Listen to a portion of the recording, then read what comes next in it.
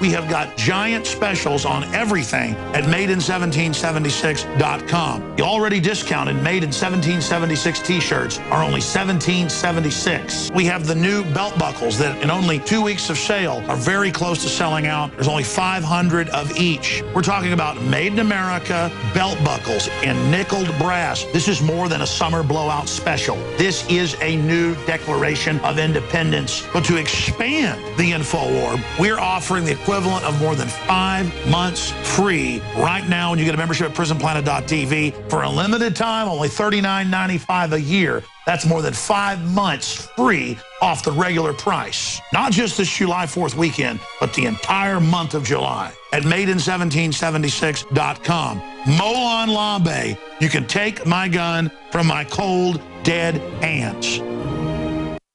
I began to get into iodine a few years ago because it was helping me and my family so much get healthy and detoxify. Most people know that iodine deficiency has been a crisis around the world. Iodine is key to so many of the body's functions, especially the thyroid. I discovered a product being developed by Dr. Group. You now know it as Survival Shield True Nascent Iodine that your body can really absorb. Then, about a year ago, he said, listen, if you think this is powerful, I'm going to come out with rare earth, deep earth crystals. And the results that I personally have had have been life-changing.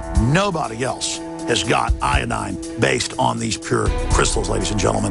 This is innovating, and the best part is it helps fund Infowars.com, the radio show, the TV show, the whole media operation promoting true libertarian ideas. For a limited time, experience the ancient power of Survival Shield X2. Take advantage of this unprecedented 30% off super detox special at InfoWarsLife.com. I can taste dirt in it. God knows what's in this. These people just sampled City of Austin tap water straight from the faucet. Next, we had them try a sample of tap water filtered through the ProPure G2.0 filtration system. That one is better. Tastes like nothing. Yep, I know what good water tastes like. It's good water. Most tap water contains added substances like fluoride, chlorine, glyphosate, and many others. Studies prove that these substances are linked to an assortment of major health issues, including tooth decay, lowered IQ, and even cancer. It tastes like you're drinking out of the lake when you're drinking tap water. The ProPure G2.0 filtration system removes these deadly substances, leaving only fresh-tasting, deliciously clean water. Okay, this is very tasty. It's good water. Refreshing. It's good. Go to InfoWarsStore.com today and get your free wire stand with the purchase of a ProPure Big Water Filtration System. Or call 1-888-253-3139.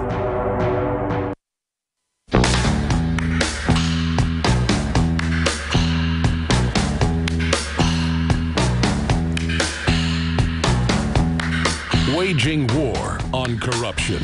It's Alex Jones. It's the time of the season when love runs high in this time. Welcome back to the Alex Jones Show. I'm David Knight, your host today, and I'm going to be joined in the next segment by Dr. Jerome Corsi, who writes for WND. Before I go to him, I want to tell you that we now have a special up on the InfoWarsStore.com.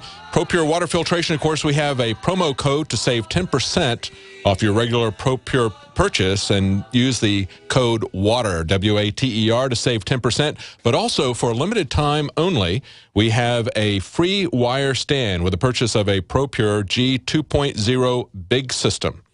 And we team up with ProPure to provide you with a new gold standard of water filtration systems. It takes the traditional gravity filtration systems and updates it for the 21st century.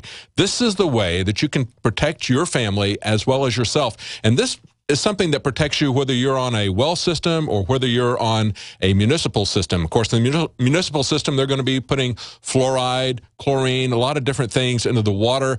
In your own system, you may find in your groundwater, if you have a well, you may find that you've got glyphosate in it. Well, this will filter both of those out. So that's, again, a limited time offer of a free wire stand with a purchase of a 2.0 big system, as well as 10% off of the filter itself with the code word WATER. That's at InfoWarsStore.com. Now, we've been talking this whole program about the collapse of the border, because the collapse of the border is not simply about that. It's about the collapse of America. It's a Cloward and Piven strategy to collapse the economy, to accelerate and expand the welfare state so quickly that the country cannot afford it, and it will collapse the country. That's also what Obamacare is about. It's a Cloward and Piven strategy, and they are putting it on with steroids right now. But there's also a question of what do they do after they collapse America? Well, that question was asked at a seminar a couple of weeks ago in London, and David Petraeus was the one who was chosen to give the answer. And he said, well, what comes after America? What comes after the collapse of America, that is? Well, he says that's easy, North America. And he goes on to say that for 20 years now, we've had the North American Free Trade Agreement.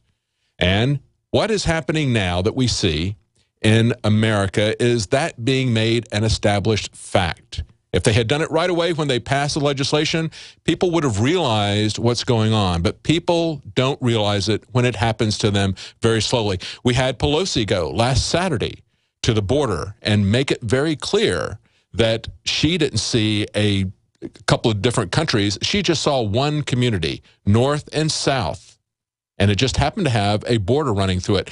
Let's play those quotes, and I want to get Dr. Jerome Corsi to comment on that. Here's Pelosi and Petraeus in the middle. Anyone who comes here sees that this is a community with a border going through it.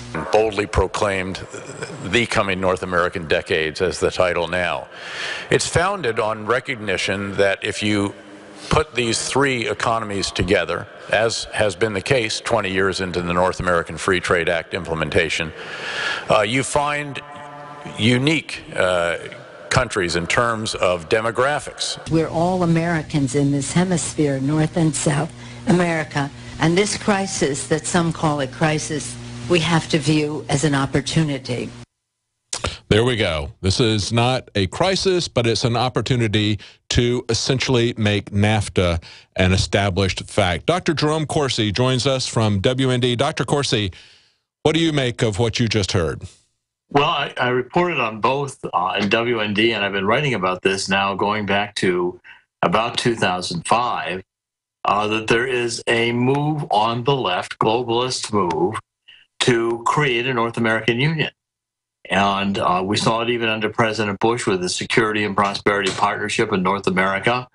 These themes don't stop. And the key to getting this to succeed, there's two keys. One is it has to be a stealth methodology. In other words, the globalists and the politicians like President Obama advancing this agenda have to be able to deny they're doing it.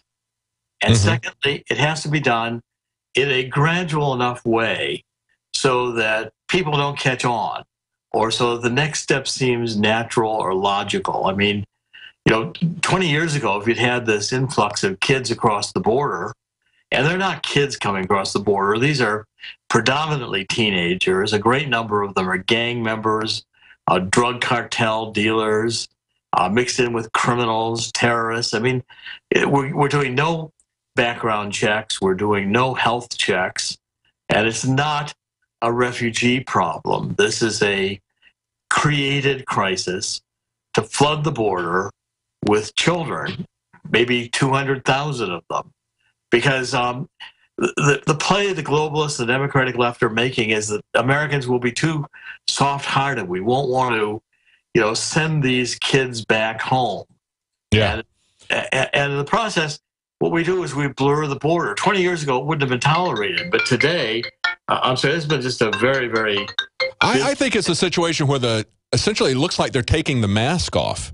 And that's what I find very troubling. We're seeing that they're accelerating this expansion of the welfare state at the same time that they're essentially doing a bit of a reveal here. I thought it was pretty astounding to hear the comments of both Pelosi and Petraeus to say that, this is about the North American Union. We, of course, have had it for 20 years. And now we see that we have some unique demographics is the kind of euphemisms that Petraeus had.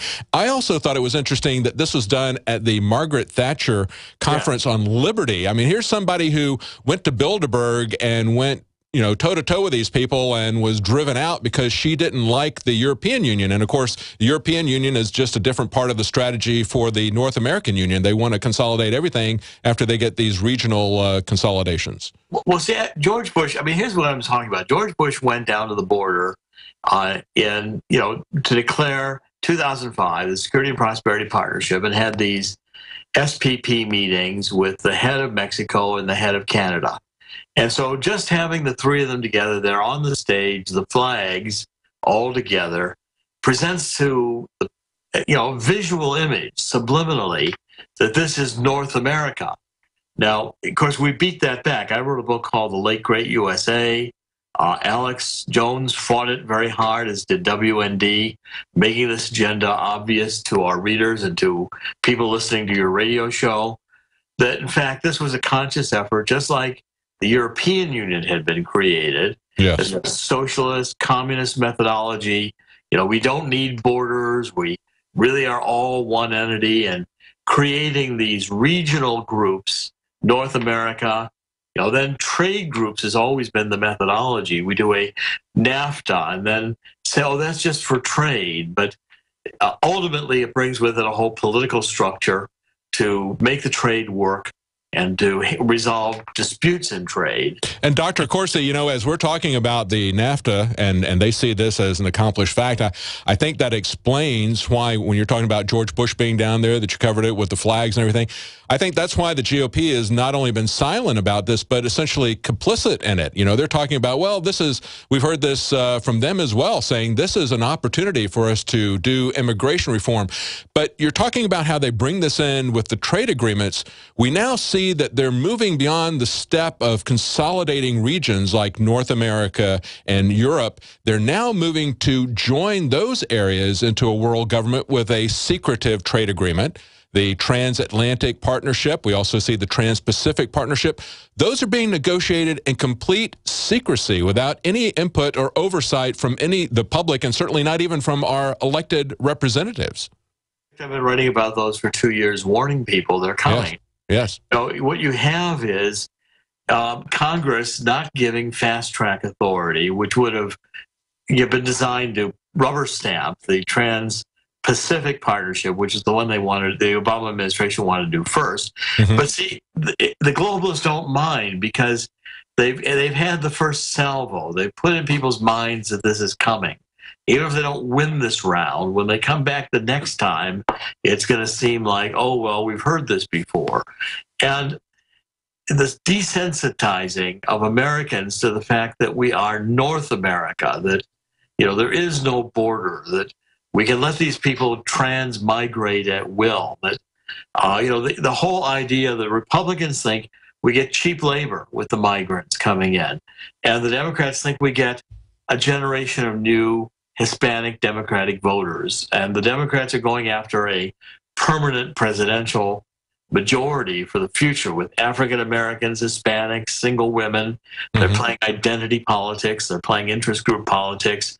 They're promising everybody Obama phones and food stamps and DREAM Act, and you name the promises. The socialists always come on promising utopia. What you get at the end is slavery. What you get at the end is the loss of rights, the loss of nation. I mean, just take a look at where the country is. We're moving into part-time employment. As I've said, going back to the World Trade Organization, the globalists have put the jobs in China. Massive numbers of Americans have been unemployed. Especially among our youth. We're supposed to embrace the youth of other countries with this DREAM Act, and yet it's American youth who have such amazingly high unemployment. And of course, they're not going to be given college educations unless they become indentured servants, but immigrants from other countries who come here illegally can get in-state tuition at any state that they want to go to, and many times they get a free ride going through there. But I think the most important thing that we could get across to people, Dr. Corsi, is to get them to not look at this as something that is simply Obama, but this is something, as you point out, it's been going on for decades, going back to the beginning of the North American Union. And it's not a matter of incompetence either, because this is a plan. Many people don't understand that it's about America being taken down. They just look at it and they say, well, we're making a mistake, or it's incompetent, or Obama doesn't know what he's doing. But it's none of those things. This is a deliberate plan. And we can't even get people to understand what they see as being completed, and that's the North American Union, while they're working on the very next stage. They're laying the groundwork and establishing the legislative agreements to establish the next stage of consolidation between these different economic areas. Well,